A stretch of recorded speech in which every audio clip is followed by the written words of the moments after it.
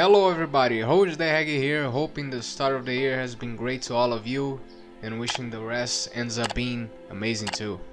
I'm here today to tell you all about one minor change that I'll be making to my Patreon, but most importantly, a major change to my YouTube channel, specifically regarding my tutorials, frequency of uploads, and hopefully those two changes will lead to me bringing back some old favorite series that has been on hiatus for quite a while. So, let's get straight to the point, shall we? I've been thinking about revamping the content of my videos by primarily ceasing the upload of tutorial videos here on YouTube.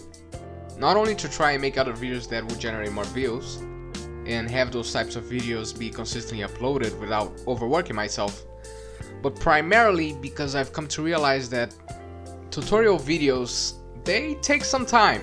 It's not a whole lot of it, like they're easy to make, but the time it takes for me to record the footage, edit, render the videos, and create thumbnails, when added up, is a good amount of time which could have been used for 1. Making other tutorials, 2. Creating other videos, and 3. Creating other mods. But I don't want to stop making tutorials. I love recreating characters from the manga, real players, teams, all of it. It's quite fun for me to trying to get them right, or at least as close as they can be. In some cases it's just shit. God damn, this bitch ugly. Plus, it also feels good to know my tutorials help all of you guys save time by doing most of the hard work for you, so you only have to copy them. So, here's what I came up with. From now on, all of my tutorials aren't going to be videos anymore and won't be uploaded to YouTube. Instead, all of them will now be a collection of prints from the game, which saves me quite some time since there will be minimal editing, but I can't afford to upload them to YouTube because 1. It would crowd my community tab, 2. Community tab only allows 5 images per post, and 3. The images have to be 4x4 resolution, and reasons 2 and 3 defeats the point of why I'm doing this change in the first place, which is saving time, because it would require a good amount of editing to fit those criteria. Which means that from now on, all my tutorials will be uploaded on my Patreon. And don't worry, you won't need to pay to access them. I'll make sure they are available even to those who aren't patrons. In fact, there is a join free option for you to follow my Patreon page and not miss any news. I also had the idea of slowly collecting some gameplay footage of the tutorials in game, and at the end of each month, I make one quick video showcasing gameplay of all the creations I had done so far, so you guys aren't left with no reference for them, while hopefully the video generates more views than the tutorials would otherwise. And that is the major change for 2024 going forward, which most definitely will impact the frequency of which I upload to the channel. I hope this is for the better, because like I said, hopefully this will give me more free time to work on other projects, so that maybe, again maybe, I can bring back series like the European Super League and the one I know you guys miss the most, Road to Qatar. But wait. Let's not get too excited here. You need to bear in mind, this is not an immediate promise, okay? I'm not guaranteeing anything because 1. Of all the mods I already have planned on doing, plus having to make the videos for each of them, since there's a lot of kits to be made until I'm done with all of them.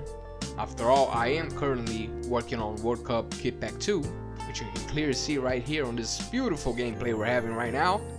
Tier 3 on Patreon is already enjoying these babies, and soon Tier 2 will get access to them too. So, what are you waiting for? Just join the team! Plus, the second reason why Road to Qatar is not a guarantee in the near future is that I had to factory reset my PC a while ago, which made me lose the save I had with all the teams and characters of Road to Qatar. So now I'll also have to create them all over again from scratch, and it will take a while to accomplish that, especially since I don't have formulas for the characters. I'll have to eyeball them from old videos and try to make them look the same again. So like I said, I'm doing this change so I actually have a chance of bringing this series back. Because with the way things were, with all those tutorial videos in the way, there was zero room for me to be able to do them. And now to the last subject which I want to talk about, which is one change for my Patreon, but it will also affect those who are not part of it. I am now open to receiving commissions for uniform mods from anybody. So even if you're not a patron, you'll still be able to commission kits from me. I will tell you the prices in a bit. Before that, I just want to clarify that although being a patron doesn't give you exclusivity to commissions anymore, from now on, if you are a patron, you will get discounts on your commissions based on what tier you're currently subscribed to. So here's the price baseline for those who are not patrons. For simpler uniforms, like the Singapore kit mod for example, since there isn't many details that I need to take into account and it's quite easy to make, the price will be $1. Now, for uniforms like this Indonesian kit, which you can clearly see there are a lot of intricacies and those little details makes it way harder to work with and get them right. For these more complicated ones, the price will be doubled to $2. Now, as you can see here, patrons have a discount for each tier. For tier 1, you get 10% discount on your commissions, which means simple kits will cost 90 cents of a dollar and complex kits will cost $1.80.